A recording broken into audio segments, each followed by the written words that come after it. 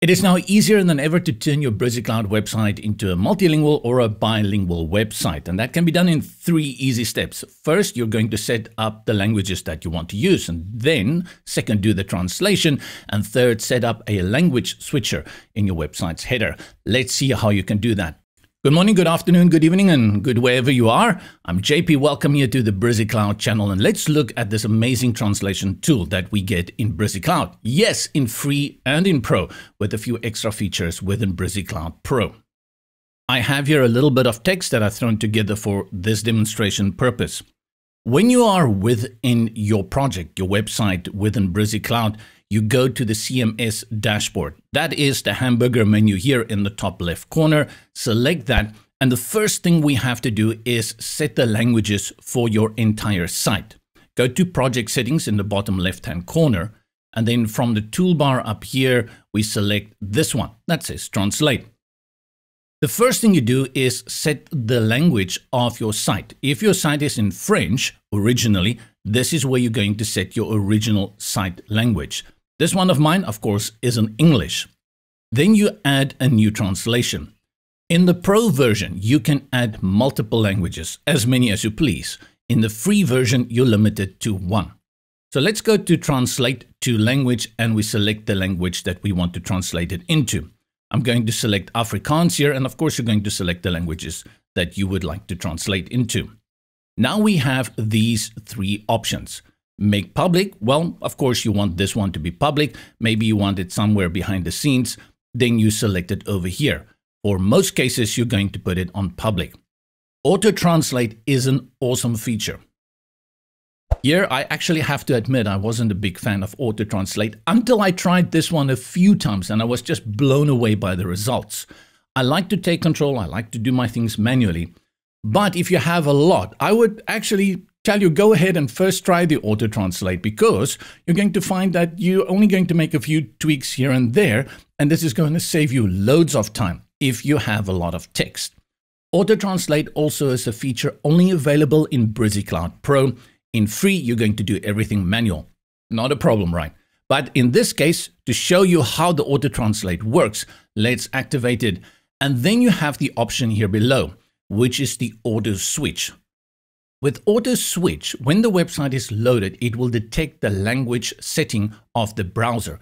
So if the browser, which is Chrome or Edge, is set to Vietnamese, it will automatically switch to that language if it is one of your translated languages.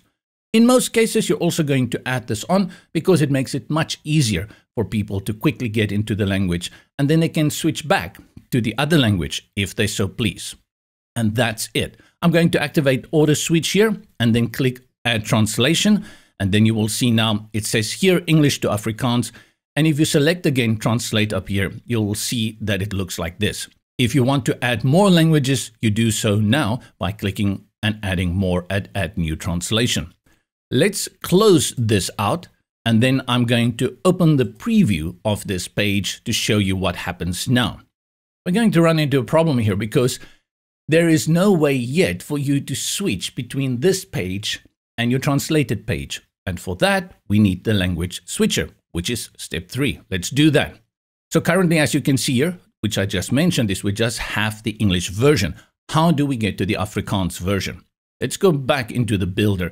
And now we bring in a little element called language switcher. Go to the add elements and then scroll down and you will see over here translation element. Click and drag, and this one, you're usually going to pop somewhere into your header or a footer. I'll add it over here. And you have the usual Brizy way of styling and working with it, changing it out, changing colors. All I want to do in this case is just align it to the right. Let's drag this one a little bit. And then update. Let's go to the front end, refresh this page. And now you will see our language switcher will give us the opportunity here to select between English and Afrikaans. In the language switcher, you will have the options whether you want to have the flags there or not. I select Afrikaans and look at this amazing translation. Really, when I look through this and it's just some random text that I copied from the news websites, I'm just blown away by the power of the automatic translation. However, you're going to run into cases where the automatic translation will not deliver. And in those cases, you will need to go and do manual translation. Let's go back. And now it's not site-related translation, but it's to the specific page.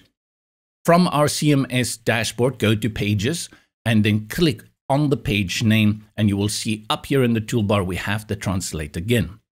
Here we now have the option to change out any of these that were automatically translated.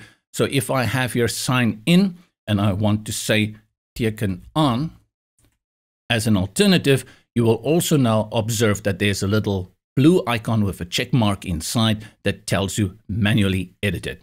Remember to update it.